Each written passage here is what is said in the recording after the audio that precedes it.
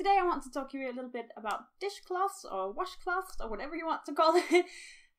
I've seen a lot of patterns for these online, and I'm sort of thinking to myself, do you really need a pattern for making a square?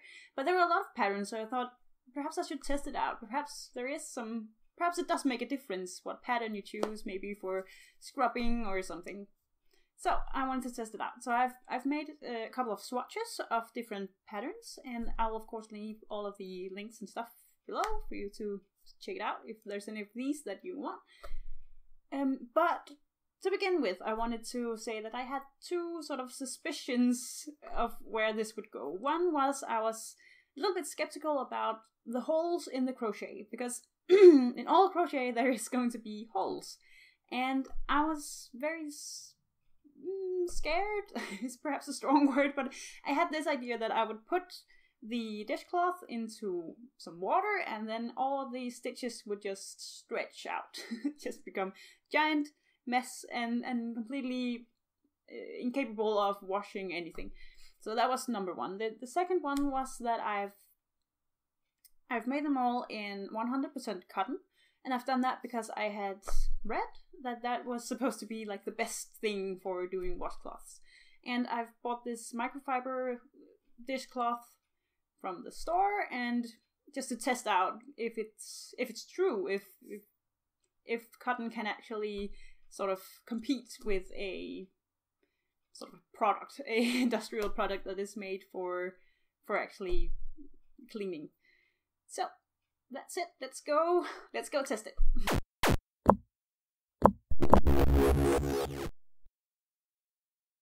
I didn't choose patterns for this for any specific reason. I just chose patterns that I thought were interesting or that I thought might have some problems. One of these is this from Happy Berry Crochet, which you can find on YouTube. It has these chains on the vertical side.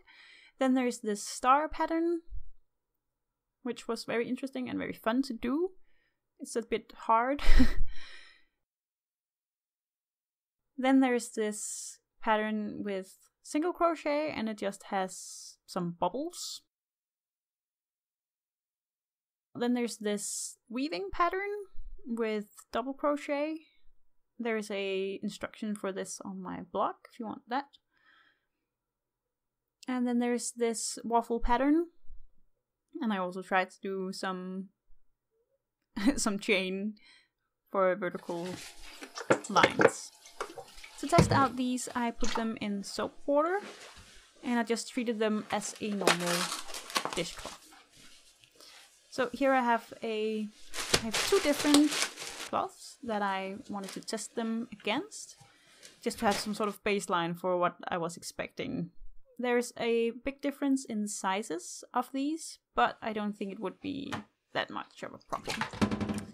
So what I'm doing is I'm just taking this, making it wet, and then wringing out any water in it. In the microfiber cloth, it can really hold a lot of water, and it's really easy to wring it. You can really get it pretty sort of damp without having it be dripping. And it doesn't get sort of, I don't know how to say it, some dishcloths gets really nasty when they're wet and sort of clingy. I don't know how to, you probably know what I mean. But the microfiber cloth is one of my favorite for sort of housework. This one is the waffle pattern, and it becomes very sort of see-through and sort of a lot of holes. There's a lot of holes in this pattern before it gets wet, and there's even more when they are wet. So it really changes the characteristic of the piece, if you want, when it gets wet. And it's a bit of a shame because I really like the waffle pattern. The next one is this weaving pattern, and it's sort of the same thing. The seam of the sides, I made a sort of a seam on it, the chain thing, and it sort of holds it together, and I can really see why the big cloth with the I think it's a tartan pattern, I can see why it would be a good idea to do the chains up the sides, because it really holds the shape of the cloth, and it really prevents it from being stretched. But I really liked this cloth until I made it wet. Then it was sort of like, yeah, it's not a good pattern for a dishcloth. Now these are the single crochets, and I really did this because I thought for a beginner it would be a really good project to just make some dishcloths in single crochet. It'd be a lot of sort of getting the routine of crocheting, and you would get some sort of usable product. But I don't think single crochets are actually very good for dishcloths. You can see if I used this a couple of times, I might not get the holes right from the beginning, but having used this a couple of times, I would have gotten those, because I am quite rough on my dishcloths. And yeah, so the stars I was actually quite happy with. They don't sort of stretch that much out of shape, and the dishcloth sorry, it keeps looking sort of solid, even though you have sort of stretched it a little bit. So I think I could recommend this pattern, actually. Doing a star pattern is a good thing for a dishcloth, but it is a difficult pattern to master, especially if you're just beginning. Now then there is the pattern, the tartan. I'm really sorry if it's not actually a tartan, but I have this one from Happy Berry, and to be honest, the cotton is sort of thick. It doesn't really wring out as well as any of the other cloths. I have the big cloth, and I have the microfiber cloth, and really they are both easier to work with than the cotton in this one. And I don't know if it's the crochet or if it's the material, but I'm guessing it's the material. So the chain on this pattern really helps it stay together, but I wouldn't use it really, because I think the double crochet is just too big, and there's too many holes in this to begin with. It could be a really nice sort of for like drying your hands.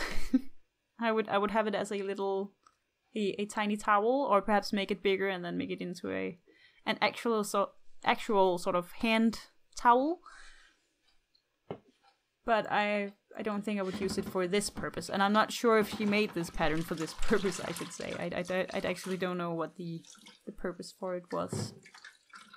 So this is the big cloth, and it's made for cleaning floors. And I'm just sort of testing how easy it would be to wring out water from this one. And even though there's more there's more material in this than in the tartan one, it's actually easier to wring this one. Now I just wanted to pour out some crumbs on a table and then just test the different cloths, and they're kind of similar in this regard, except for the microfiber cloth actually sort of sheds a little bit, which is annoying, but you know. Again, I'm sort of the most excited about the star pattern, and I think, yeah, I would just do that.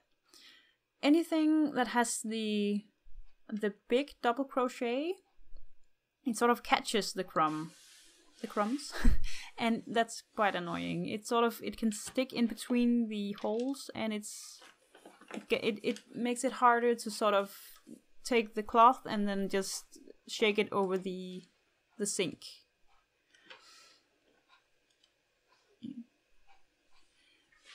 After use, I think I perhaps chose a bad color. The white is not a good fit for a dishcloth, which you could probably have guessed. But I still think that the changes were the biggest in the cloths with the double crochet patterns, and the least in this star pattern. Also, the single crochet is not looking good afterwards. The bubbles though, the bubbles are looking fine. I think if I had the patience, I would probably do an entire dishcloth just in bubbles. I think that would be nice. I was quite disappointed with the weaving pattern. It becomes really holey and sort of fluffy when it gets wet. So yeah, I wouldn't do this again. But I would use the pattern for something else. I think it's a really pretty pattern. And I feel the same way. Yeah, my waffle pattern was still filled with crumbs. I feel the same way with the waffle thing. I really wanted it to work, but it just doesn't. Things will stick in between the front posts and the back posts. And it's just, there's too much going on here. Anything, this is my recommendation. Find something that does not have like raised elements. So anything that is 3D is going to look strange when you use it as a dishcloth. And now, after it's been a couple of hours since I did this, and this cloth, the microfiber, is almost dry, but the other ones are still sort of wet, and I would have liked that to not be. But again, this is the material, and when you do this in cotton, that's what you can expect. So